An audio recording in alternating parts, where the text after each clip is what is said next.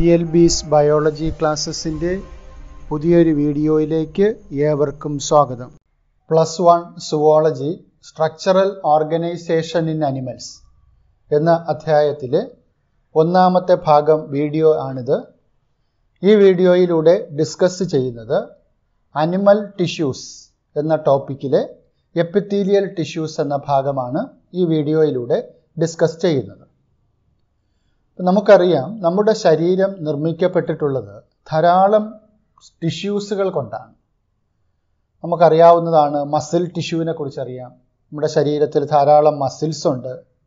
Muscles form ചെയ്തിരിക്കുന്ന tissue ആണ് muscle tissue. അതുപോലെ ബ്ലഡിലും ഒരുപാട് സെല്ലുകളുണ്ട്. WBCs ഉണ്ട്, RBCs ഉണ്ട്, അതുപോലെ തന്നെ പ്ലേറ്റ്ലെറ്റ്സ് ഉണ്ട്. അപ്പോൾ ഈ തരം ടിഷ്യൂസുകളെല്ലാം ബ്ലഡിലുണ്ട്. നെർവസ് ടിഷ്യൂ ഉണ്ട്. ന്യൂറോണുകൾ നിർമ്മിക്കപ്പെട്ടിരിക്കുന്നത് നെർവസ് ടിഷ്യൂ കൊണ്ടാണ്. അപ്പോൾ ഇങ്ങനെ ഡിഫറൻറ്റ് ടൈപ്പ് ഓഫ് ടിഷ്യൂസ് നമ്മുടെ ശരീരത്തിൽ കാണാൻ സാധിക്കും. അപ്പോൾ എന്താണ് ടിഷ്യൂ എന്ന വാക്കിൻ്റെ അർത്ഥം? A tissue is A group of cells having the same origin, structure and function. ഒരു group of cells having the same origin, അതിൻ്റെ ഒറിജിൻ, അതായത് എംബ്രിയോണിക് ലെയറിൽ നിന്നും അത് ഫോം ചെയ്യുന്നത് ഒരേ ടൈപ്പ് സെൽസിൽ നിന്നായിരിക്കും. നമ്മൾ നേരത്തെ മനസ്സിലാക്കിയതാണ് embryonic ലെയേഴ്സിൽ ectoderm, mesoderm, endoderm layers ഉണ്ടെന്ന് പറഞ്ഞത്. അപ്പോൾ ഇതിൽ സെയിം സെല്ലിൽ നിന്നും ഒറിജിനേറ്റ് ചെയ്യുന്ന സെൽസാണ് ഇരിക്കും ടിഷ്യൂ. അതുപോലെ സെയിം സ്ട്രക്ചർ ആയിരിക്കും ഇവയ്ക്കുള്ളത്, ഒരേപോലത്തെ ഫങ്ഷൻ ആയിരിക്കും ഇവയ്ക്കുള്ളത്. അപ്പോൾ ഈ രീതിയിലുള്ള group of സെൽസിനെ performing same function, ഒരു പ്രത്യേക ജോലി ചെയ്യുന്ന ഒരുപോലത്തെ ഒരേ സ്ട്രക്ചറുള്ള സെല്ലുകളുടെ കൂട്ടത്തിനെയാണ് നമ്മൾ ടിഷ്യൂസ് എന്ന് വിളിക്കുന്നത്. On the basis of function, animal tissues can be classified in to 4 major types. അപ്പോൾ ആ ടിഷ്യൂസ് ചെയ്യുന്ന ധർമ്മം അനുസരിച്ച് നമുക്ക് 4 ടൈപ്പ് ടിഷ്യൂസായിട്ട് നമുക്ക് ക്ലാസിഫൈ ചെയ്യാം. ഏതൊക്കെയാണത്? ഒന്ന് epithelial tissues, connective tissue, muscular tissue, neural tissue. അപ്പോൾ നമ്മുടെ ശരീരത്തിലുള്ള ടിഷ്യൂസിനെ, ഡിഫറൻറ്റ് ടൈപ്പ് ഓഫ് ടിഷ്യൂസിനെ നമുക്ക് മൊത്തത്തിൽ ഈ ഒരു 4 കാറ്റഗറിക്കകത്ത് ഉൾപ്പെടുത്താം. ഏതൊക്കെയാണ് ആ 4 category? Epithelial tissue, connective tissue, muscular tissue, neural tissue. ഓരോന്നായിട്ട് നമുക്ക് പരിശോധിക്കാം. ആദ്യമായിട്ട് എപ്പിത്തീലിയൽ ടിഷ്യൂ.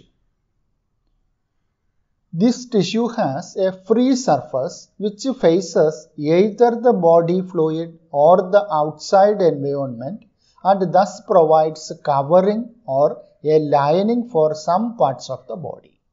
ഈ ടിഷ്യൂസിനെ സംബന്ധിച്ചുള്ള പ്രധാനപ്പെട്ട ഒരു പ്രത്യേകതയാണ് ഹാസ് എ ഫ്രീ സർഫസ്. അത് എവിടെ face ചെയ്തിരിക്കാം? Either A body fluid, ഒരു ബോഡി ഫ്ലൂയിഡിനകത്തേക്ക് ഫേസ് ചെയ്തിരിക്കാം, അല്ലെങ്കിൽ ഓർ ദ ഔട്ട്സൈഡ് എൻവയോൺമെൻറ്റ്. ഇപ്പോൾ നമ്മുടെ സ്കിന്ന് നിർമ്മിക്കപ്പെട്ടിട്ടുള്ളത് എപ്പിത്തീലിയൽ ടിഷ്യൂ കൊണ്ടാണ്. ഇപ്പോൾ സ്കിന്നിനെ സംബന്ധിച്ചിടത്തോളം അത് എവിടെയായിട്ടാണ് ഫേസ് ചെയ്തിരിക്കുന്നത്? ഔട്ട്സൈഡ് എൻവയോൺമെൻറ്റിലേക്കാണ് സ്കിന്ന് ഫേസ് ചെയ്തിരിക്കുന്നത്. എന്നാൽ നമ്മുടെ വായ്ക്കകത്തുള്ള ബക്കൽ എപ്പിത്തീലിയൽ സെൽസ് ഇതെവിടെയാണ് ഫേസ് ചെയ്തിരിക്കുന്നത്? ഇൻസൈഡ്, അകത്താണ് അകത്തോട്ട് ഒരു ബോഡി ഫ്ലൂയിഡ്, സലൈവ എന്ന് പറഞ്ഞൊരു ബോഡി ഫ്ലൂയിഡ് ഉണ്ട്. ആ ബോഡി ഫ്ലൂയിഡിനെ ഫേസ് ചെയ്തുകൊണ്ടാണ് നിൽക്കുന്നത്. അപ്പോൾ ഈ രീതിയിൽ ടിഷ്യൂസ് എന്ന് പറഞ്ഞാൽ, എപ്പിത്തീലിയൽ ടിഷ്യൂ എന്ന് പറഞ്ഞാൽ അതിനൊരു ഫ്രീ സർഫസ് ഉണ്ടാകും. അത് എവിടെ ഫേസ് ചെയ്തിരിക്കും? എയ്തർ എ ബോഡി ഫ്ലൂയിഡ്, ഒരു ബോഡി ഫ്ലൂയിഡിനകത്തേക്ക് ഫേസ് ചെയ്തിരിക്കാം, അല്ലെങ്കിൽ ഔട്ട്സൈഡ് എൻവയോൺമെൻറ്റ്, പുറത്തുള്ള അന്തരീക്ഷത്തിലേക്ക് face ചെയ്തിരിക്കാം. And thus provide covering or A lining for some parts of the body. അപ്പോൾ ചില പാർട്സുകളെ കവർ ചെയ്തുകൊണ്ട് അല്ലെങ്കിൽ ലൈൻ ചെയ്തുകൊണ്ട്, ആവരണം ചെയ്തുകൊണ്ട് കാണുന്ന ടിഷ്യൂസാണ് എപ്പിത്തീലിയൽ ടിഷ്യൂസ്. എപ്പിത്തീലിയൽ ടിഷ്യൂസിൽ വരുന്ന സെൽസിൻ്റെ പ്രത്യേകത എന്താ? The cells are കോമ്പാക്റ്റ്ലി packed. വളരെ അടുക്കി, തിങ്ങി, ഞെരുങ്ങി ക്രമീകരിക്കപ്പെടുന്ന സെൽസ് ആയിരിക്കും, with very little intercellular matrix. അപ്പോൾ അവിടേക്ക് ഇടയ്ക്ക് സെല്ലുകൾക്കിടയ്ക്കുള്ള ആ ഒരു ഫ്ലൂയിഡ്, അതിനെയാണ് നമ്മൾ ഇന്റർസെല്ലുലാർ മാട്രിക്സ് എന്ന് വിളിക്കുന്നത്. അപ്പോൾ അങ്ങനത്തെ ഒരു ഇൻ്റർസെല്ലുലാർ മാട്രിക്സിൻ്റെ അളവ് വളരെ കുറവായിരിക്കും. ദ സെൽസ് ആർ കോമ്പാക്റ്റ്ലി പാക്ഡ്, വളരെ ഞെരുക്കി ക്രമീകരിക്കപ്പെട്ടിരിക്കുന്ന സെൽസ് ആയിരിക്കും. With very little intercellular matrix, intercellular matrix വളരെ കുറവായിരിക്കും. അതാണ് എപ്പിത്തീലിയൽ ടിഷ്യൂസിൻ്റെ പ്രത്യേകത. വളരെ ഞെരുക്കി, വളരെ അടുക്കി ക്രമീകരിക്കപ്പെട്ടിരിക്കുന്ന സെല്ലുകളായിരിക്കും. വളരെ കുറച്ച് മാത്രമേ ഇൻ്റർസെല്ലുലാർ സ്പേസ് ഉണ്ടാവുകയുള്ളൂ. അതുകൊണ്ട് ഇൻ്റർസെല്ലുലാർ സ്പേസിനകത്ത് കാണുന്ന ഫ്ലൂയിഡ് മാട്രിക്സും വളരെ കുറച്ച് മാത്രമേ കാണുകയുള്ളൂ. ഇനി എപ്പിത്തീലിയൽ ടിഷ്യൂസിന് നമുക്ക് അതിൻ്റെ എത്ര ലേയേഴ്സ് ഉണ്ട് എന്നതിനെ ബേസ് ചെയ്തുകൊണ്ട് നമുക്ക് ക്ലാസിഫൈ ചെയ്തിട്ടുണ്ട് രണ്ടായിട്ട്: സിമ്പിൾ എപ്പിത്തീലിയം എന്നും കോമ്പൗണ്ട് എപ്പിത്തീലിയം എന്നും. Epithelial tissues further categorized into two categories, that is simple epithelium and compound epithelium. ഓരോന്നായിട്ട് പരിശോധിക്കാം. എന്താണ് simple epithelium? Composed of A single layer of cells, ഒറ്റ ലെയർ മാത്രമേ ഈ ടിഷ്യൂസിലെ സെല്ലുകൾക്കുണ്ടാവുകയുള്ളൂ. And functions as A lining four body cavities, ducts and tubes. അപ്പോൾ ഈ tissues, simple epithelial cells പ്രത്യേകത എന്ന് പറയുന്നത് അതിനൊരു സിംഗിൾ ലെയർ ഓഫ് സെൽസ് ആയിരിക്കും ഉണ്ടാവുക, ഒറ്റ ലെയർ സെൽസ് ആണ് ഉണ്ടാവുക. ഇതിൻ്റെ ഫങ്ഷൻ എന്താണ്? Lining four body cavities, body ക്യാവിറ്റീസിനെ അകത്ത് ആവരണം ചെയ്തുകൊണ്ട് കാണുക, ഇന്റേണൽ സർഫസിൽ. ഇപ്പം നമുക്കിതാ ഇവിടെ രണ്ട് ബോഡി ക്യാവിറ്റി, നമുക്ക് ശരീരത്തിനകത്തുള്ളതിൽ പ്രധാനമായിട്ട് രണ്ട് ബോഡി ക്യാവിറ്റിയാണ്, തൊറാസിക് ക്യാവിറ്റിയും അബ്ഡോമിനൽ ക്യാവിറ്റിയും. നെഞ്ചിൻ്റെ ഭാഗത്ത് വരുന്ന ക്യാവിറ്റിയെ വിളിക്കുന്ന പേരാണ് തൊറാസിക് ക്യാവിറ്റി.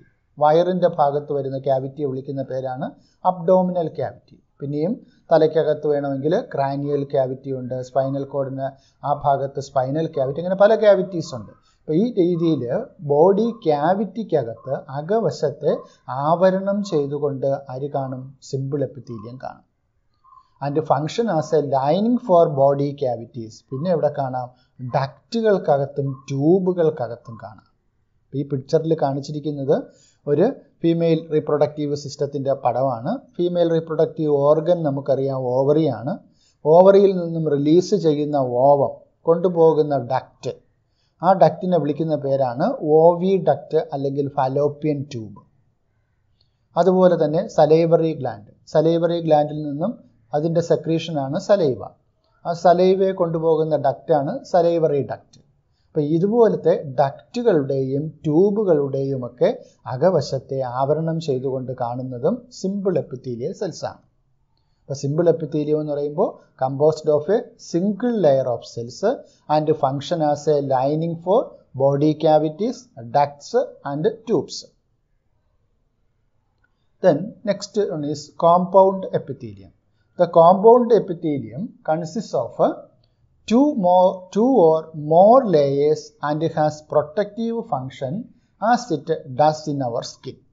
ഇപ്പോൾ കോമ്പൗണ്ട് എപ്പിത്തീലിയം എന്ന് പറഞ്ഞാൽ ഒന്നിലധികം, രണ്ടിലധികം ലെയേഴ്സ് ഉണ്ടാകും. Consist of 2 or more cell layers. ഇപ്പോൾ സിമ്പിൾ എപ്പിത്തീലിയത്തിലാണെങ്കിൽ ഒരു സിംഗിൾ ലെയർ ഓഫ് സെൽസ് മാത്രമേ കവർ ചെയ്യാൻ, ആവരണം ചെയ്തുകൊണ്ട് കാണുകയുള്ളൂ.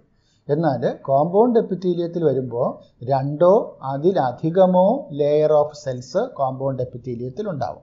അപ്പോൾ ഒന്നിലധികം ലെയർ ഉള്ളത് കൊണ്ട് തന്നെ ഇതിൻ്റെ പ്രധാനപ്പെട്ട ഫങ്ഷൻ എന്ന് പറയുന്നത് പ്രൊട്ടക്ഷനാണ്. സ്കിൻ എന്ന് പറയുന്നത് ഒരു കോമ്പൗണ്ട് എപ്പിത്തീലിയമാണ്. അപ്പോൾ സ്കിന്നിൻ്റെ പ്രധാനപ്പെട്ട ഫങ്ഷൻ എന്ന് പറയുമ്പോൾ പ്രൊട്ടക്ഷനാണ്.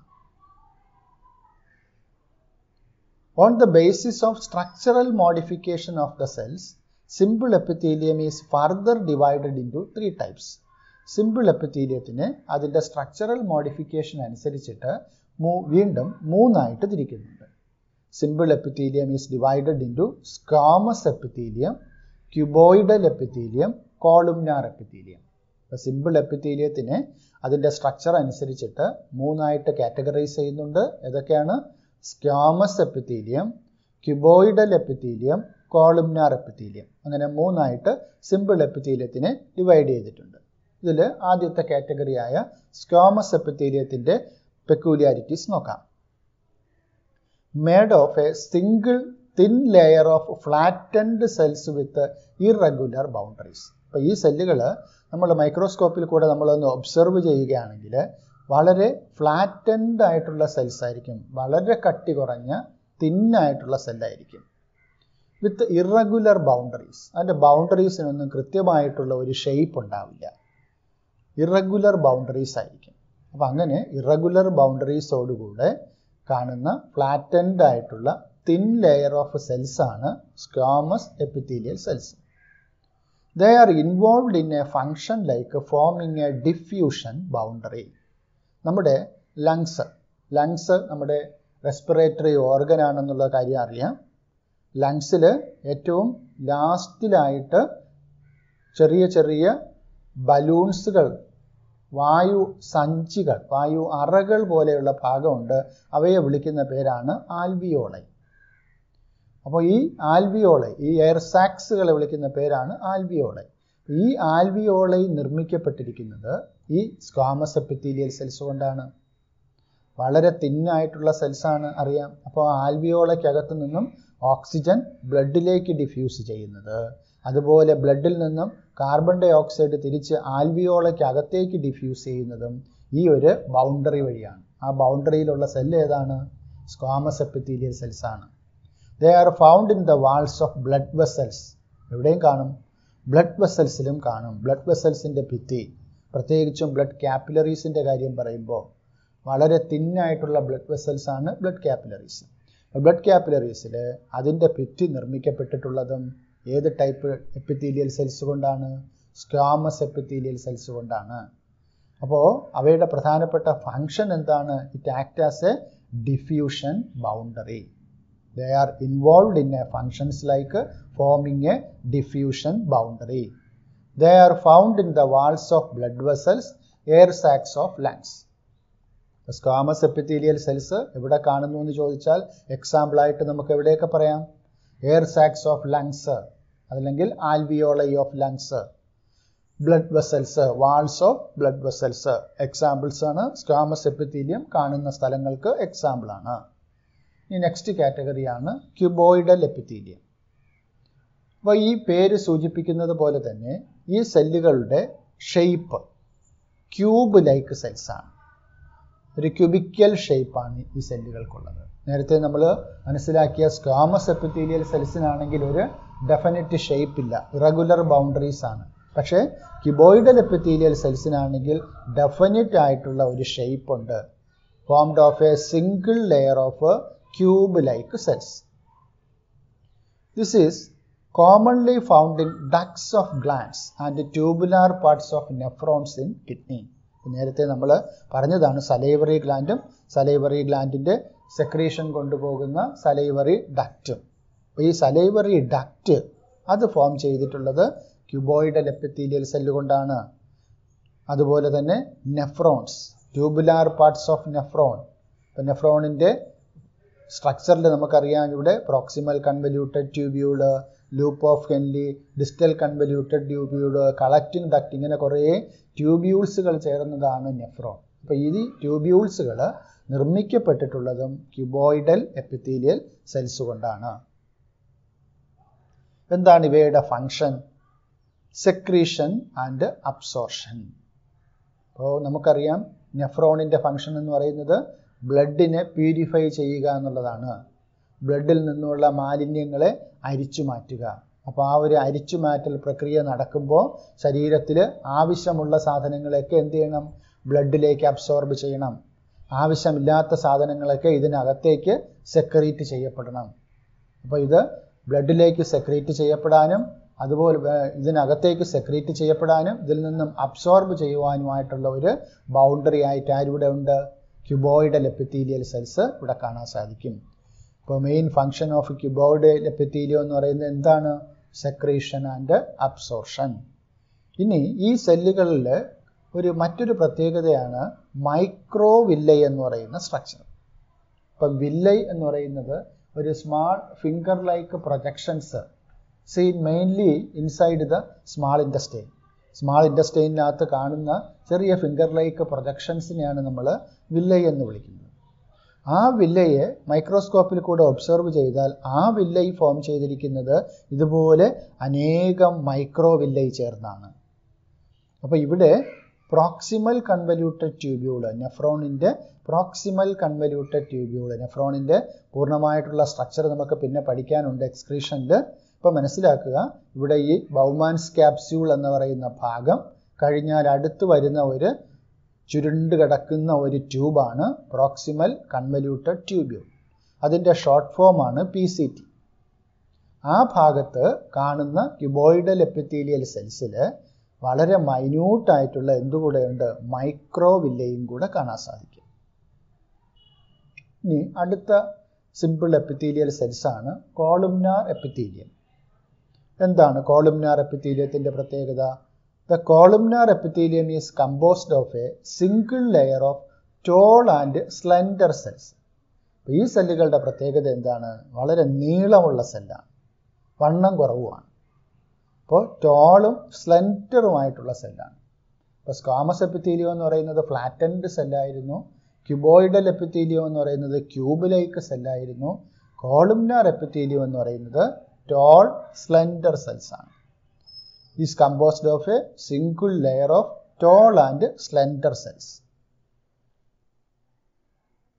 Their nuclei are located at the base. Columnar epithelial cells-ന്റെ മറ്റൊരു പ്രത്യേകതയാണ് സെല്ലിൻ്റെ ബേസ് പോർഷനിലായിരിക്കും മിക്കവാറും ന്യൂക്ലിയൈ കാണുക. ആ സെല്ലിൻ്റെ ന്യൂക്ലിയൈ സെല്ലിൻ്റെ സെൻറ്ററിലായിരിക്കില്ല കാണുക. സെൻറ്ററിൽ നിന്ന് അങ്ങോട്ടും ഇങ്ങോട്ടും നീങ്ങിയൊരു ബേസ് പോർഷനിലായിരിക്കും മിക്കവാറും ന്യൂക്ലിയൈ കാണുക. Free surface may have മൈക്രോവില്ലൈ. നേരത്തെ സൂചിപ്പിച്ചതുപോലെ തന്നെ നെഫ്രോൺസിൽ മൈക്രോവില്ലൈ കാണുമെന്ന് പറഞ്ഞതുപോലെ തന്നെ കോളുംനാർ എപ്പിത്തീലിയം കാണുന്ന എപ്പിത്തീലിയൽ സെൽസിലും ആ ഏരിയാസിലും ഇവിടെ എന്ത് കാണാം? മൈക്രോവില്ലൈ കാണാം. വില്ലൈ ഉണ്ട്, നേരത്തെ സൂചിപ്പിച്ചു. സ്മാൾ ഇൻറ്റസ്റ്റൈനകത്താണ് വില്ലൈ കാണുന്നത്. ഈ പ്രൊജക്ഷനെയാണ് വില്ലൈ എന്ന് വിളിക്കുന്നത്. ആ വില്ലയുടെ അകത്ത് കാണുന്ന വീണ്ടും ചെറിയ പോർഷൻസിനെയാണ് മൈക്രോവില്ലൈ എന്ന് വിളിക്കുന്നത്. അപ്പോൾ മൈക്രോവില്ലൈ ഫ്രീ സർഫസസിൽ കാണും. They are found in the lining of stomach and intestine. എവിടെയുണ്ട്? സ്റ്റൊമക്കിലും ഇൻറ്റസ്റ്റൈനും അകത്ത് ആവരണം ചെയ്തുകൊണ്ട് കാണുന്നത് കോളുംനാർ എപ്പിത്തീലിയൽ സെൽസാണ്. അപ്പോൾ ഇവയുടെയും പ്രത്യേകത, നേരത്തെ നമ്മൾ ക്യൂബോയിഡൽ എപ്പിത്തീലിയൽ സെൽസിൻ്റെ പ്രത്യേകത പറഞ്ഞു, സെക്രീഷൻ ആൻഡ് അബ്സോർഷൻ. അപ്പം അതേ ജോലി തന്നെയാണ്, ധർമ്മം തന്നെയാണ് കോളുംനാർ എപ്പിത്തീലിയൽ സെൽസ് നിർവഹിക്കുന്നത്, സെക്രീഷൻ ആൻഡ് അബ്സോർഷൻ. ഇപ്പോൾ ഇൻറ്റസ്റ്റൈനകത്തേക്ക് ഒരുപാട് എൻസൈംസുകളെ സെക്രീറ്റ് ചെയ്യാനുണ്ട്, ഫുഡിൽ നിന്ന് ഒരുപാട് ന്യൂട്രിയൻസുകൾ അബ്സോർബ് ചെയ്യാനുണ്ട്. അപ്പം അങ്ങനെ സെക്രീഷനും അബ്സോർഷനും ഫങ്ഷൻ നിർവഹിക്കുന്ന എപ്പിത്തീലിയൽ സെൽസ് തന്നെയാണ് കോളുംനാർ എപ്പിത്തീലിയൽ സെൽസ്. ഇനി ഒരു മോഡിഫിക്കേഷനാണ് സീലിയേറ്റഡ് എപ്പിത്തീലിയം. എന്താണ് ciliated epithelium? കോളുംനാർ or cubical cells beer cilia. കോളുംനാർ epithelial Celso cuboidal epithelial Celso അതിൻ്റെ പുറത്ത് മൈന്യൂട്ടായിട്ടുള്ള ഹെയർ ലൈക്ക് സ്ട്രക്ചേഴ്സ് അതുണ്ടെങ്കിൽ ആ ടൈപ്പ് എപ്പിത്തീലിയൽ സെൽസിനെ വിളിക്കുന്ന പേരാണ് സീലിയേറ്റഡ് എപ്പിത്തീലിയം. കോളുംനാർ സെൽസിലോ ക്യൂബിക്കൽ സെൽസിലോ അല്ലെങ്കിൽ ക്യൂബോയിഡൽ സെൽസിലോ സീലിയ ഉണ്ടെങ്കിൽ ആ സെല്ലിനെ നമുക്ക് എന്ത് പേരിൽ വിളിക്കാം? Ciliated epithelium. Present in the inner surface of hollow organs like bronchioles and fallopian tubes. Bronchioles കേട്ടിട്ടുണ്ടാവും പേര്. ലങ്സിൽ നമ്മുടെ എയർ കൊണ്ടുപോകുന്ന ട്യൂബുകളുണ്ട്. ട്രാക്കിയ കഴിഞ്ഞിട്ട് ട്രാക്കിയ രണ്ടായിട്ട് തിരിക്കും. ബ്രോങ്കൈസ് എന്ന് വിളിക്കും ആ ട്യൂബ്. ആ bronchi tube primary bronchi, secondary bronchi, tertiary bronchi എന്ന് പറഞ്ഞ് വീണ്ടും സബ് ഡിവൈഡ് ചെയ്തിട്ട് വീണ്ടും മൈന്യൂട്ടായിട്ടുള്ള ട്യൂബ്യൂൾസ് ആയിട്ട് മാറും. ആ ട്യൂബ്യൂൾസിനെ വിളിക്കുന്ന പേരാണ് ബ്രോങ്കിയോൾസ്. ആ ബ്രോങ്കിയോൾസിനകത്ത് ആരെ കാണാൻ സാധിക്കും? സീലിയേറ്റഡ് എപ്പിത്തീലിയത്തിനെ കാണാൻ സാധിക്കും. പിന്നെ അതുപോലെ നേരത്തെ സൂചിപ്പിച്ചതുപോലെ ഫീമെയിൽ റീപ്രൊഡക്റ്റീവ് സിസ്റ്റത്തിൽ ഓവറിയിൽ നിന്നും ഓവം വഹിച്ചു കൊണ്ടുപോകുന്ന ട്യൂബാണ് ഫാലോപ്പിയൻ ട്യൂബ് അല്ലെങ്കിൽ ഓവിഡക്റ്റ് എന്ന് പറയുന്നത്. ഈ ട്യൂബിനകത്തും ഓവത്തിൻ്റെ മൂവ്മെൻറ്റിന് സഹായിക്കാനായിട്ട് സീലിയേറ്റഡ് എപ്പിത്തീലിയൽ സെൽസ് കാണും. അപ്പോൾ സീലിയേറ്റഡ് എപ്പിത്തീലിയം എവിടെ കാണുമെന്ന് ചോദിച്ചാൽ ഉദാഹരണം പറയാവുന്നതാണ്. ബ്രോങ്കിയോൾസിൻ്റെ ഇന്നർ സർഫസിൽ കാണും, ഫാലോപ്പിയൻ ട്യൂബ്സിൻ്റെ ഇന്നർ സർഫസിലും സീലിയേറ്റഡ് എപ്പിത്തീലിയം കാണാൻ സാധിക്കും. എന്താണ് അവയുടെ function? is to move particles or mucus in a specific direction over the epithelium. ഇവിടെ ഓവറിയിൽ നിന്നും ഓവം റിലീസ് ചെയ്യുന്നുണ്ട്. ഈ റിലീസ് ചെയ്യപ്പെടുന്ന ഓവം എവിടെ എത്തണം? യൂട്രസിനകത്ത് എത്തണം. അപ്പോൾ യൂട്രസിനകത്ത് എത്തണമെങ്കിൽ ഈ ഓവത്തിനെ തട്ടി കൊണ്ടുപോകണം. അതാരാ കൊണ്ടുപോവുക? ഈ സീലിയേറ്റഡ് എപ്പിത്തീലിയത്തിലെ സീലിയയുടെ ആ സ്പെഷ്യൽ മൂവ്മെൻറ്റ് വഴിയാണ് ഇതെന്ത് ചെയ്യുന്നത്? ഈ ട്യൂബിനകത്തൂടെ നീങ്ങി യൂട്രസിനകത്തേക്ക് എത്തുന്നത്. അപ്പോൾ ദ ഫങ്ഷൻ എന്താണ്? Is to move particles or mucus in A specific direction over the epithelium. ഇനി മറ്റൊരു മോഡിഫിക്കേഷനാണ് ഗ്ലാൻഡുലാർ എപ്പിത്തീലിയം. ഗ്ലാൻഡുലാർ എപ്പിത്തീലിയം നേരത്തെ സൂചിപ്പിച്ചതുപോലെ സീലിയേറ്റഡ് എപ്പിത്തീലിയത്തിൻ്റെ കാര്യം പറഞ്ഞതുപോലെ തന്നെ കോളുംനാർ എപ്പിത്തീലിയൽ സെൽസിലോ ക്യൂബോയിഡൽ സെൽസിലോ അത് സെക്രീഷൻ്റെ ഫങ്ഷൻ ഏറ്റെടുത്തുകൊണ്ട് നിൽക്കുന്ന സെല്ലാണെങ്കിൽ അതിനെ നമുക്ക് ഗ്ലാൻഡുലാർ എപ്പിത്തീലിയം എന്ന് വിളിക്കാം. അപ്പോൾ കോളുംനാർ epithelial Celso cuboidal epithelial സെൽസിലോ secretion function മാത്രമായിട്ട് എന്തെങ്കിലും എൻസൈംസ്, ഹോർമോൺസ് അങ്ങനെയൊക്കെയുള്ള സെക്രീഷൻസ് മാത്രം നിർവഹിക്കുന്ന എപ്പിത്തീലിയൽ സെൽസാണ് ഗ്ലാൻഡുലാർ എപ്പിത്തീലിയം. ഗ്ലാൻഡുലാർ എപ്പിത്തീലിയത്തിൽ ഈ സെല്ലുകൾ ഒരുമിച്ച് നിൽക്കാം, ചിലപ്പോൾ ഒറ്റയ്ക്ക് നിൽക്കാം. ഇപ്പോൾ ഗ്ലാൻഡുലാർ എപ്പിത്തീലിയൽ സെൽസിൽ ആ സെല്ലുകൾ ഓരോ സെല്ലും സെക്രീഷൻ വേണ്ടി ഫങ്ഷൻ ചെയ്തുകൊണ്ട് ഐസൊലേറ്റ് ചെയ്ത് കാണപ്പെടുന്നുവെങ്കിൽ അതിന് യൂണിസെല്ലുലാർ ഗ്ലാൻസ് എന്ന് വിളിക്കും. എന്നാൽ എല്ലാ സെല്ലുകളും കൂടെ ഒരുമിച്ചിരുന്നാണ് സെക്രീഷൻ ഫങ്ഷൻ നിർവഹിക്കുന്നെങ്കിൽ അതിന് മൾട്ടി സെല്ലുലാർ ഗ്ലാൻസ് എന്നും വിളിക്കും. ഗ്ലാൻഡുലാർ എപ്പിത്തീലിയം ഇപ്പോൾ 2 ടൈപ്പ് ഉണ്ട്. യൂണിസെല്ലുലാർ ഗ്ലാൻസും ഉണ്ട്, മൾട്ടി സെല്ലുലാർ ഗ്ലാൻസും ഉണ്ട്. എക്സാമ്പിൾ നോക്കാം. യൂണിസെല്ലുലാർ ഗ്ലാൻസിൻ്റെ എക്സാമ്പിളാണ് goblet cells of alimentary canal. നമ്മുടെ അലിമെൻ്ററി കനാലിൻ്റെ അകവശത്തെ ആവരണം ചെയ്തുകൊണ്ട് നേരത്തെ സൂചിപ്പിച്ചതാണ് കോളുംനാർ എപ്പിത്തീലിയൽ സെൽസ് കാണുമെന്ന് പറഞ്ഞു. ഈ കോളുംനാർ എപ്പിത്തീലിയൽ സെൽസ് സെക്രീഷന് വേണ്ടി മോഡിഫൈ ചെയ്തിട്ടുള്ളതാണ് ഗോബ്ലെറ്റ് സെൽസ്.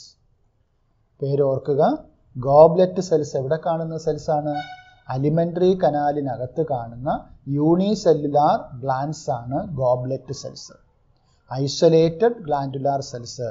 ഇപ്പോൾ ഒരു സെല്ല് സെക്രീഷന് മാത്രമായിട്ട് ധർമ്മം നിർവഹിക്കാനായിട്ട് ഒറ്റപ്പെട്ട് കാണുകയാണ്. അതാണ് ഐസൊലേറ്റഡ് ഗ്ലാൻഡുലാർ സെൽസ് എന്ന് വിളിക്കുന്നത്. Unicellular glance or isolated glandular cells, goblet cells of alimentary canal. It is an example for unicellular glance. Unicellular ഗ്ലാൻസിന് എക്സാമ്പിളാണ് അലിമെൻ്ററി കനാലിൽ കാണുന്ന ഗോബ്ലെറ്റ് സെൽസ്. ഇനി മൾട്ടി സെല്ലുലാർ ഗ്ലാൻസ് നോക്കാം. അത് സൂചിപ്പിച്ചു എങ്ങനെയാണ്? ഒരു സെല്ല് ഐസൊലേറ്റ് ചെയ്ത് കാണില്ല, ഒരു ഗ്രൂപ്പ് ഓഫ് സെൽസ് ഒരുമിച്ചങ്ങ് നിൽക്കും. ഒരുമിച്ചങ്ങ് നിന്നിട്ട് അവർ സെക്രീഷൻ ഫങ്ഷൻ നിർവഹിക്കും. Cluster of cells. അതിന് എക്സാമ്പിളാണ് നമ്മുടെ salivary gland. On the basis of the mode of pouring there secretions glance R divided in to 2 categories. അപ്പോൾ ഈ പറഞ്ഞു ഗ്ലാൻസുകൾ അവയുടെ സെക്രീഷൻസ് എങ്ങനെയാണ് ബ്ലഡിലേക്ക് കൊണ്ടുവരുന്നത് എന്നതിനെ ബേസ് ചെയ്തിട്ട് ആ ഗ്ലാൻസുകളെ നമുക്ക് 2ആയിട്ട് കാറ്റഗറൈസ് ചെയ്യാം. Endocrine glance and exocrine glance. Endocrine ഗ്ലാൻസും exocrine ഗ്ലാൻസും എന്താണെന്ന് നോക്കാം. Endocrine glance. എൻഡോക്രൈൻ ഗ്ലാൻസ് എന്ന് പറയുന്നത്, ഫോർ എക്സാമ്പിൾ, നമുക്കിപ്പോൾ ഒരുപാട് ഗ്ലാൻസുകൾ നമുക്കുണ്ട്. ഇതിൽ നമ്മൾ പഠിച്ചിട്ടുള്ളതാണ് ഹോർമോൺസ് സെക്രീറ്റ് ചെയ്യുന്ന ഗ്ലാൻസ്. ഹോർമോൺസ് സെക്രീറ്റ് ചെയ്യുന്ന ഗ്ലാൻസിനെ കോമൺ ആയിട്ട് വിളിക്കുന്ന പേരാണ് എൻഡോക്രൈൻ ഗ്ലാൻസ്. ഇപ്പോൾ hypothalamus, pituitary gland, parathyroid gland, thyroid gland, adrenal gland, pancreas, ovaries, ടെസ്റ്റിസ്, ഇതെല്ലാം നമുക്ക് ഏത് കാറ്റഗറിയിൽ ഉൾപ്പെടുത്താവുന്ന ഗ്ലാൻസുകളാണ്? എൻഡോക്രൈൻ ഗ്ലാൻസ് ആണ്. കാരണം എന്താ? അവയുടെ സെക്രീഷൻസിനെ കോമൺ ആയിട്ട് വിളിക്കുന്ന ഒരു പേരുണ്ട്. എന്താണ്? ഹോർമോൺസ് എന്ന് വിളിക്കും. അപ്പോൾ ഹോർമോൺസ് സെക്രീറ്റ് ചെയ്യുന്ന സെൽസുകളെ വിളിക്കുന്ന പേരാണ് എൻഡോക്രൈൻ ഗ്ലാൻഡ് സെൽസ്. ഇവയുടെ പ്രത്യേകത എന്ന് പറയുന്നത് ഈ സെല്ലുകൾ പ്രൊഡ്യൂസ് ചെയ്യുന്ന സെക്രീഷൻസ് ബ്ലഡിലേക്ക് കൊണ്ടുവരാനായിട്ട് പ്രത്യേകിച്ച് കുഴലുകളൊന്നും ഉണ്ടാവില്ല. ഹൈപ്പോതലാമസ് സെക്രീറ്റ് ചെയ്യുന്ന ഹോർമോൺസ് ഡയറക്റ്റ് അങ്ങ് ബ്ലഡിലേക്ക് കലരുകയാണ്. അത് കൊണ്ടുപോകാനായിട്ട് ടാർഗറ്റ് ഓർഗനിൽ കൊണ്ടുപോകാനായിട്ട് പ്രത്യേകിച്ച് കുഴലൊന്നുമില്ല. അടുത്തൊരു എക്സാമ്പിൾ പറയുകയാണെങ്കിൽ ഇപ്പോൾ പാൻക്രിയാസ് ആണ് ഇൻസുലിനും ഗ്ലൂക്കഗോണും എന്ന് പറയുന്ന ഹോർമോൺസ് സെക്രീറ്റ് ചെയ്യുന്നത്. ഈ ഹോർമോൺസ് ഫങ്ഷൻ എന്ന് പറയുന്നത് ബ്ലഡിലെ ഗ്ലൂക്കോസിൻ്റെ അളവ് കുറയ്ക്കുകയും കൂട്ടുകയും ഒക്കെ ചെയ്യുന്ന ഹോർമോണാണ്. അപ്പോൾ ഇവയെയും കൊണ്ടുപോകാനായിട്ട് പ്രത്യേകിച്ച് ഒരു കുഴലും ശരീരത്തിലില്ല. ഇവയുടെ സെക്രീഷൻസ് ഡയറക്റ്റ് ബ്ലഡിലേക്ക് അങ്ങ് മിക്സ് ചെയ്യുകയാണ് ചെയ്യപ്പെടുന്നത്. അപ്പോൾ അത്തരം ഗ്ലാൻസുകളെ വിളിക്കുന്ന പേരാണ് endocrine glance. Endocrine glance produce hormones, do not have ducts, ഡക്റ്റില്ല. Their products are secreted directly into the blood. ഇനി അടുത്ത കാറ്റഗറി ഓഫ് ഗ്ലാൻസ് ആണ് എക്സോക്രൈൻ ഗ്ലാൻസ്. അപ്പോൾ ഇവയുടെ സെക്രീഷൻസ് എന്ന് പറയുന്നത് നമുക്കറിയാവുന്നതാണ് മ്യൂക്കസ് ഗ്ലാൻസ്. മ്യൂക്കസ് ഉണ്ട്, നമ്മുടെ വാക്യകത്ത് ആവരണം ചെയ്തുകൊണ്ട് മ്യൂക്കസ് ഉണ്ട്. അതുപോലെ നമ്മുടെ റെസ്പിറേറ്ററി ട്രാക്റ്റിനെ, ഇൻഡസ്റ്റൈനൽ ട്രാക്റ്റിനെ ഇവിടെ എല്ലാം ആവരണം ചെയ്തുകൊണ്ട് മ്യൂക്കസ് ഉണ്ട്. മ്യൂക്കസ് സെക്രീറ്റ് ചെയ്യുന്നത്, അതിൻ്റെ സെക്രീഷൻ എന്ന് പറയുന്നത് എക്സോക്രൈൻ ഗ്ലാൻസിൻ്റെ സെക്രീഷനാണ്. സലൈവയുടെ സെക്രീഷൻ നമുക്കറിയാം, സലൈവറി ഗ്ലാൻഡ് സെക്രീറ്റ് ചെയ്യുന്നു. ഇയർ വാക്സ്, നമ്മൾ ചെവിക്കായം എന്ന് പറയും, ഇയർ വാക്സ് ചെവിക്കകത്തുള്ള ഗ്ലാൻസ് സെക്രീറ്റ് ചെയ്യുന്നതാണ്. ഓയിൽ, നമ്മുടെ സ്കിന്നിൽ സെബേഷ്യസ് ഗ്ലാൻസ് ഉണ്ട്, ഓയിൽ സെക്രീറ്റ് ചെയ്യുന്നത്. Milk, mammary gland milk secrete ചെയ്യുന്നുണ്ട്. ഡൈജസ്റ്റീവ് എൻസൈംസ്, നമ്മുടെ ഡൈജഷനുമായി ബന്ധപ്പെട്ട് ധാരാളം ഗ്ലാൻസുകളുണ്ട്. ലിവർ ഉണ്ട്, അതുപോലെ പാൻക്രിയാസ് ഉണ്ട്, സ്മാൾ ഇൻറ്റസ്റ്റൈനിലെ ഗ്ലാൻസുകളുണ്ട്. അങ്ങനെ ധാരാളം ഗ്ലാൻസുകളുണ്ട്. ഇപ്പോൾ ആ ഗ്ലാൻസുകളുടെ സെക്രീഷൻസിനെ കോമൺ ആയിട്ട് വിളിക്കുന്ന ഒരു പേരാണ് enzymes, digestive enzymes.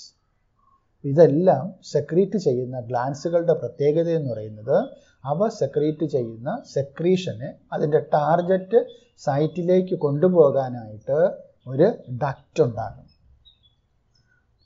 Products R released through ducts and tubes. ഇപ്പോൾ സലൈവറി ഗ്ലാൻഡ്, അതിൻ്റെ സെക്രീഷനാണ് സലൈവ. അത് വാക്കകത്തേക്ക് കൊണ്ടുപോകാനായിട്ട് സലൈവറി ഡക്റ്റ് ഉണ്ടാകും. അങ്ങനെ ഈ ഓരോ ഗ്ലാൻഡ്, മാമറി ഗ്ലാൻഡിലാണെങ്കിൽ മാമറി ഡക്റ്റ് ഉണ്ട്. അപ്പം അങ്ങനെ കുഴലുകൾ ഉള്ള ഗ്ലാൻസുകളാണ് എക്സോക്രൈൻ ഗ്ലാൻസ്. അവയുടെ സെക്രീഷൻസ് ടാർഗറ്റ് സൈറ്റിലേക്ക് കൊണ്ടുപോകാനായിട്ട് ഡക്റ്റുകളുള്ള ഗ്ലാൻസാണ് എക്സോക്രൈൻ ഗ്ലാൻസ്.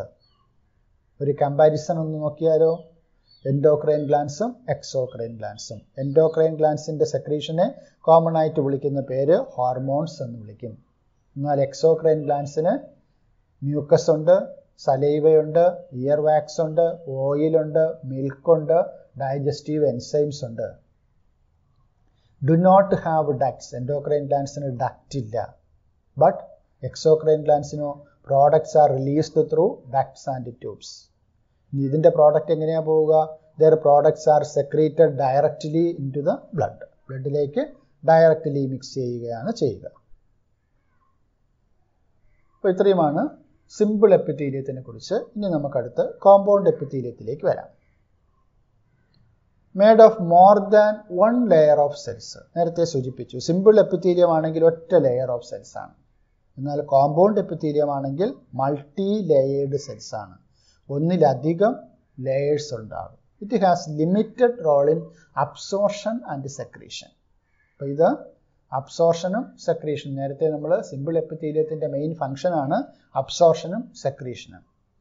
പ്രത്യേകിച്ചും ക്യൂബോയിഡൽ എപ്പിത്തീലിയത്തിൻ്റെയും കോളുംനാർ എപ്പിത്തീലിയത്തിൻ്റെയും പ്രധാനപ്പെട്ട ഫംഗ്ഷനാണ് അബ്സോർഷനും സെക്രീഷനും. എന്നാൽ കോമ്പൗണ്ട് എപ്പിത്തീലിയത്തിന് ആ ഒരു ഫംഗ്ഷന് വളരെ ലിമിറ്റഡ് ആയിട്ടൊരു റോളേ ഉള്ളൂ. മെയിൻ ഫംഗ്ഷൻ പിന്നെ എന്താണ്? Provide protection against chemical and mechanical stresses. നമുക്ക് തന്നെ അറിയാം, നമ്മുടെ വാക്കകത്ത് ഒരുപാട് ഭക്ഷണ സാധനങ്ങൾ, എരിവുള്ള, പുളിയുള്ളത്, ചൂടുള്ളത്, നല്ല തണുപ്പുള്ളത്, അങ്ങനെ ആയിട്ടുള്ള ഒരുപാട് ഭക്ഷണ സാധനങ്ങൾ നമ്മൾ വാക്കകത്ത് വയ്ക്കുന്നുണ്ട്. അപ്പോൾ ഇത് നമ്മുടെ വാക്കകത്തുള്ള എപ്പിത്തീലിയൽ സെൽസിനെ ഡാമേജ് ആക്കാം. അപ്പോൾ ഈ ഒരു സെല്ലുകൾ, അകത്തേക്കുള്ള സെല്ലുകളെ ഡാമേജ് ആക്കാതെ പ്രൊട്ടക്റ്റ് ചെയ്യുക എന്നുള്ള ജോലിയാണ് ഈ കോമ്പൗണ്ട് എപ്പിത്തീലിയം ചെയ്യുന്നത്. Provide protection against chemical and mechanical stresses. കെമിക്കലും മെക്കാനിക്കലുമായിട്ടുള്ള സ്ട്രെസ്സുകളിൽ നിന്നും ശരീരത്തിൻ്റെ മറ്റ് ഓർഗൻസിനെ പ്രൊട്ടക്റ്റ് ചെയ്യുന്ന epithelial സെൽസാണ് compound epithelium. They cover the dry surface of skin. സ്കിന്നിൻ്റെ ഏറ്റവും പുറമേ അതിനെ ആവരണം ചെയ്തുകൊണ്ട് കോമ്പൗണ്ട് എപ്പിത്തീലിയൽ സെൽസ് ഉണ്ട്. പിന്നെ ഇവിടെ കാണാം moist surface of buccal cavity, വായുടെ അകവശത്തെ ആവരണം ചെയ്തുകൊണ്ട് കാണാം. ഫാരിങ്സിൽ കാണാം, തൊണ്ടയുടെ ഭാഗത്ത് കാണാം. Inner lining of ducts of salivary gland, salivary ഗ്ലാൻഡിൻ്റെ ഡക്റ്റിനകത്തും കാണുന്നത് കോമ്പൗണ്ട് എപ്പിത്തീലിയമാണ്. ആൻഡ് പാൻക്രിയാറ്റിക് ഗ്ലാൻസ്, പാൻക്രിയാസിൽ കാണുന്ന ഗ്ലാൻസിലും കോമ്പൗണ്ട് എപ്പിത്തീലിയം കാണുന്നുണ്ട്. ഇനി അടുത്ത് നമുക്ക് ഈ സെൽസുകൾ ചേരുന്ന ചില ജംഗ്ഷൻസുകളെ കുറിച്ച് മനസ്സിലാക്കാം. നമ്മൾ ഡിസ്കസ് ചെയ്തത് സിമ്പിൾ എപ്പിത്തീലിയത്തിനെ കുറിച്ചും കോമ്പൗണ്ട് എപ്പിത്തീലിയത്തിനെ കുറിച്ചും ഡിസ്കസ് ചെയ്തുകൊണ്ടിരിക്കുകയായിരുന്നു. അപ്പോൾ ഈ സെല്ലുകൾ സിമ്പിൾ എപ്പിത്തീലിയത്തിലായാലും കോമ്പൗണ്ട് എപ്പിത്തീലിയൽ സെൽസുകളായാലും അവ പരസ്പരം എങ്ങനെ കമ്മ്യൂണിക്കേറ്റ് ചെയ്യപ്പെടുന്നു, ആ കമ്മ്യൂണിക്കേറ്റ് ചെയ്യപ്പെടുന്ന ജംഗ്ഷൻസിനെയാണ് നമ്മൾ സെൽ ജംഗ്ഷൻസ് എന്ന് വിളിക്കുന്നത്. ഒരു സെല്ല് അടുത്ത സെല്ലുമായിട്ട് എങ്ങനെയാണ് മെറ്റീരിയൽസുകൾ കൈമാറുന്നത്. In nearly all animal tissues, specialized junctions provide both structural and functional links between its individual cells. അപ്പോൾ എല്ലാ അനിമൽ ടിഷ്യൂസിലും പ്രത്യേക തരത്തിലുള്ള സെല്ലുകൾ തങ്ങളിലുള്ള മോഡിഫിക്കേഷൻസ് സെല്ലുകൾ തങ്ങളിൽ ചേരുന്ന സ്ഥലങ്ങളിൽ ഉണ്ടാകും.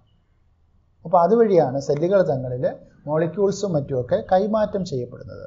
Provide both structural and functional links between its individual cells.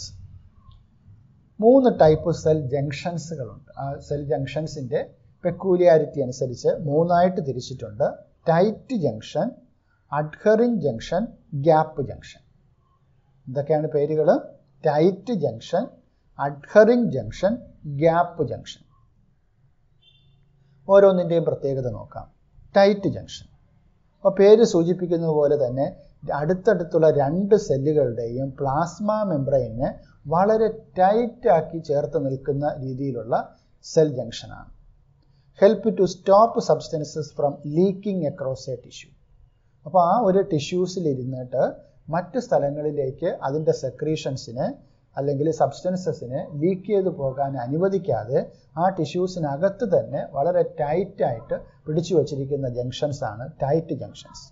അതിന് സ്പെഷ്യൽ പ്രോട്ടീൻസുകളൊക്കെ ആ പ്ലാസ്മ മെംബ്രെയിനിൽ ഡെവലപ്പ് ചെയ്തിട്ടുണ്ടാവും. അതിനെയാണ് ടൈറ്റ് ജംഗ്ഷൻ പ്രോട്ടീൻസ് എന്ന് വിളിക്കുന്നത്. അപ്പോൾ വളരെ ലിറ്റിലായിട്ടുള്ള എക്സ്ട്രാ സെല്ലുലാർ സ്പേസ് മാത്രമേ ഇത്തരം ജംഗ്ഷൻസിൽ കാണാൻ സാധിക്കുകയുള്ളൂ. ഇനി അടുത്ത മറ്റൊരു മോഡിഫിക്കേഷനാണ് adhering junction. Perform സിമന്റിങ് to keep neighbouring cells. അപ്പോൾ ഈ ജംഗ്ഷൻ്റെ പ്രത്യേകത ഈ 2 സെല്ലുകളെയും തങ്ങളിൽ ഒട്ടിച്ചു വയ്ക്കാനായിട്ട് ചില പ്രത്യേക സ്ട്രക്ചേഴ്സ് ഉണ്ടാവും. ഇവിടെ ഇതൊരു സെല്ലിൻ്റെ പ്ലാസ്മ മെംബ്രെയിനാണ്, ഇത് മറ്റൊരു സെല്ലിൻ്റെ പ്ലാസ്മ മെംബ്രെയിനാണ്. അപ്പോൾ ഇത് അതിൻ്റെ രണ്ടിൻ്റെയും ഇടയ്ക്കുള്ള സ്പേസ് ആണ്. അപ്പോൾ അവിടെ ഫിലമെൻറ്റ്സ് ഓഫ് സൈറ്റോസ്കെലിറ്റൻസ് ഇവിടെ കാണാൻ സാധിക്കും. ഈ 2 ജംഗ്ഷൻസിനെയും 2 സെല്ലുകളെയും പരസ്പരം സിമൻ്റ് ഇട്ട് ഒട്ടിച്ചു വെച്ചതുപോലെ പിടിച്ചു നിർത്താൻ കഴിയുന്ന ജംഗ്ഷനാണ് adhering junction. Performing സിമന്റിങ് to keep neighbouring cells. ഇനി അടുത്ത മറ്റൊരു ജംഗ്ഷനാണ് ഗ്യാപ്പ് ജംഗ്ഷൻസ്. അപ്പോൾ പേര് സൂചിപ്പിക്കുന്നത് പോലെ തന്നെ ഈ 2 സെല്ലുകളും തങ്ങളിൽ കമ്മ്യൂണിക്കേറ്റ് ചെയ്യാനായിട്ട് ഇവിടെ ഗ്യാപ്പ് ഉണ്ടാകും. Facilitate the cells to communicate with each other by connecting the cytoplasm of adjoining cells for rapid transfer of ions and small and big molecules. അപ്പോൾ ഒരു സെല്ലിൽ നിന്നും അടുത്ത ഒരു സെല്ലിലേക്ക് മെറ്റീരിയൽസ് ട്രാൻസ്പോർട്ട് ചെയ്യാനായിട്ട് ഇവിടെ ഒരു അയോൺ ചാനൽ ഡെവലപ്പ് ചെയ്തിട്ടുണ്ടാവും. ഈസി ആയിട്ട് മോളിക്യൂള് ഒരു സെല്ലിൽ നിന്നും അടുത്തൊരു സെല്ലിലേക്ക് കൈമാറ്റം ചെയ്യപ്പെടുന്ന cell ജംഗ്ഷനാണ് gap junction. Facilitate the cells to communicate with each other by connecting the cytoplasm of adjoining cells for rapid transfer of ions and small and big molecules. ചെറിയ മോളിക്യൂൾസിനെയും കടത്തിവിടും, വലിയ മോളിക്യൂൾസിനെയും കടത്തിവിടുന്ന തരത്തിൽ ഗ്യാപ്പ് ജംഗ്ഷൻസ് ഫോം ചെയ്തിരിക്കും. ഇത്രയും കാര്യങ്ങളാണ് ഈ വീഡിയോയിലൂടെ discuss ചെയ്യുന്നത്. ഇനി ഇതിൻ്റെ തുടർന്നുള്ള ഭാഗങ്ങൾ കാണുന്നതിന് നെക്സ്റ്റ് വീഡിയോ കാണുക. For video lessons, please subscribe TLB'S biology classes. Thank you.